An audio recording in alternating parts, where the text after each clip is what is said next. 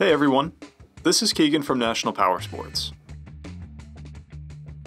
This 2013 Suzuki Boulevard Boss with only 39,405 miles passes New Hampshire State inspection and runs well. It's been upgraded with handlebar risers, an engine guard, and fork-mounted lower wind deflectors.